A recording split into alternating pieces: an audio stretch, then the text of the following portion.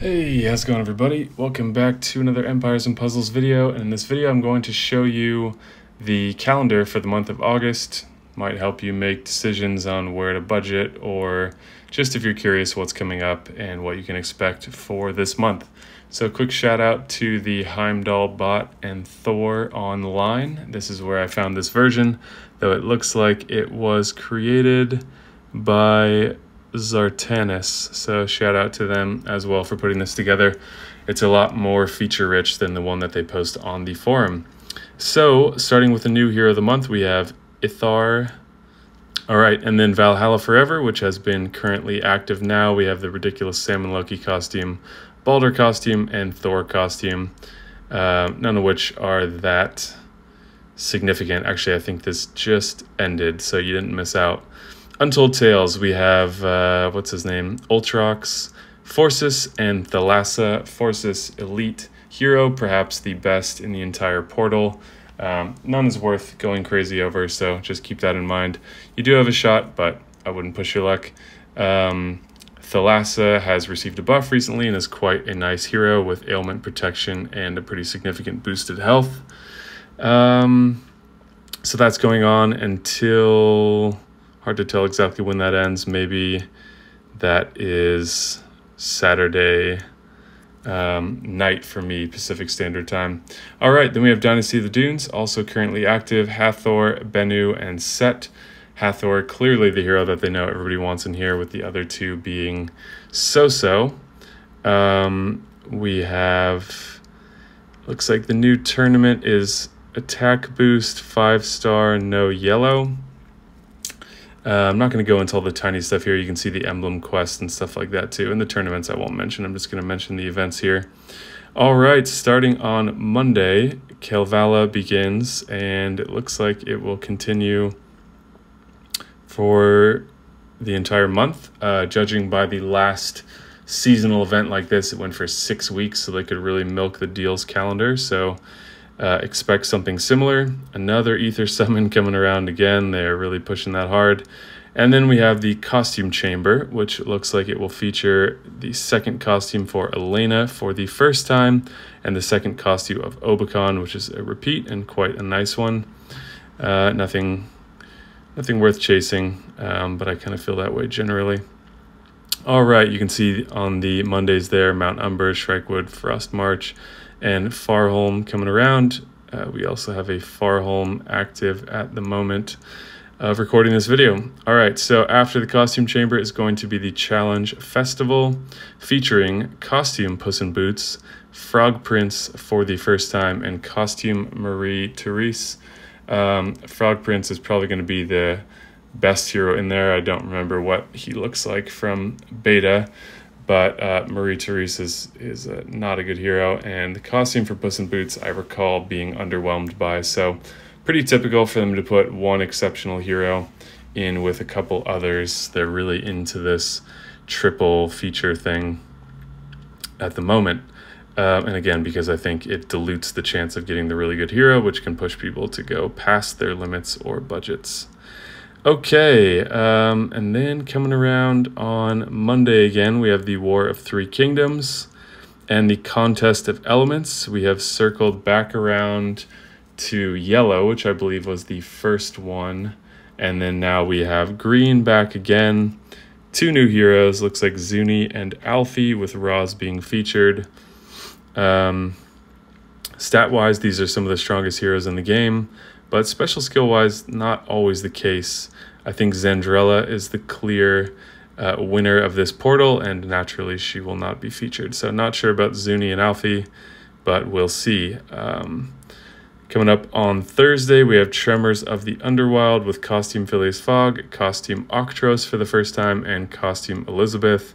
Octros was a pretty strong hero when he came out, so I imagine the costume is trying to bring back some of his former relevance. The other two costumes featured are nothing significant and don't really stand up too well in today's meta. Serviceable, of course, but not too competitive with the other strength of heroes that we have coming out. And then we have a Covenant quest, which for some reason does not coincide with the Covenant portal. So this will be just the quest where it's kind of like a raid format fighting against different families of heroes. Kind of fun. Another Ether Summon. So this is like every 2 weeks. They are pushing the double limit breaks hard. Quick plug for myself. If you haven't seen the video where I explain how many levels you actually get from the limit break, check that out. It's very interesting. It's something I'd wondered about for a while and finally sat down and did the math, and that was the response I was seeing from other people as well. It was really interesting to see that. They had also wondered but weren't willing to do the math. So I did the math. Check that out if you haven't already. It's very interesting, especially Limit Break 2 versus Limit Break 1.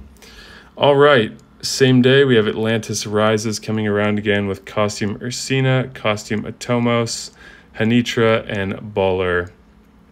Pretty weak pool of heroes there. Atlantis Rises is struggling pretty hard lately. One of the only good costumes in there being Costume Ariel, I would say probably the best. Can't think of all the other 5 stars off the top of my head, but she's fantastic. These other ones, not so much. Again, all heroes are serviceable. It just depends on the level of play and the level of competition you're aiming for.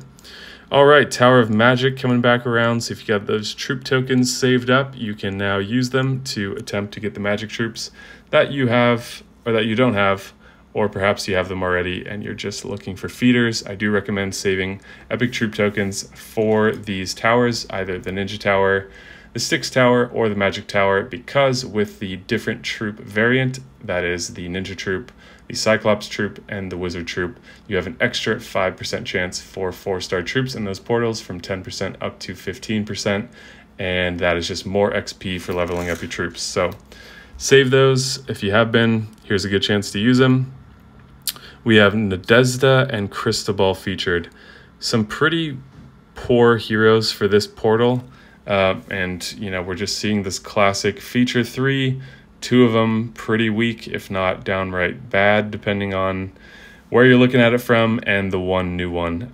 With these heroes, it's a bit unfortunate that the passive of the new heroes is so much better than the older one, because the older one applied to a single hero. It was a plus 5% monostack to a single hero.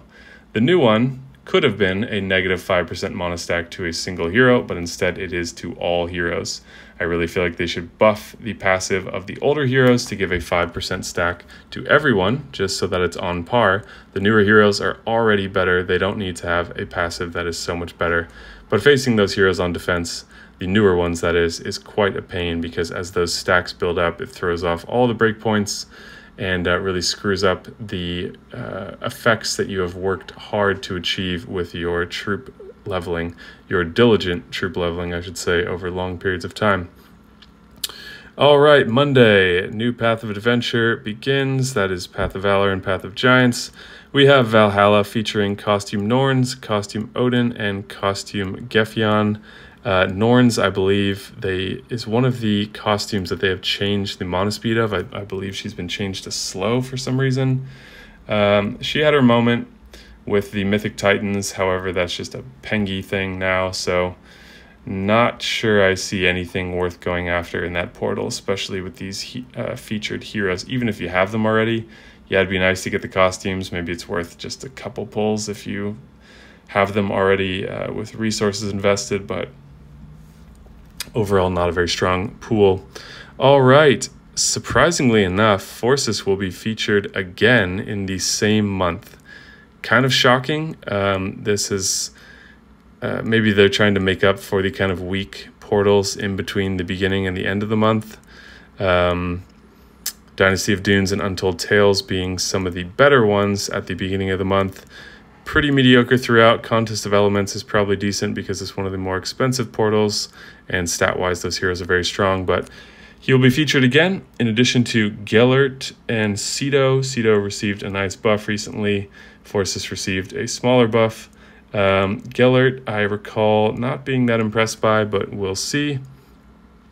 So, yeah, keep that in mind. That hero will be featured twice. It appears this is not a guarantee of anything to happen. It is, I think, best prediction from a consistent pattern. However, that does not mean it's guaranteed to happen. So let me know if you enjoyed this kind of video. If you did, please leave a comment saying so and hit the like button as well. And if you're not subscribed, go ahead and subscribe. All it's going to do is give you more of the videos that you already enjoy watching to keep you informed and up to date with my insights as well, which I think are valuable. So anything else, let me know in the comments down below. Thank you guys so much for watching, and I will see you in the next video.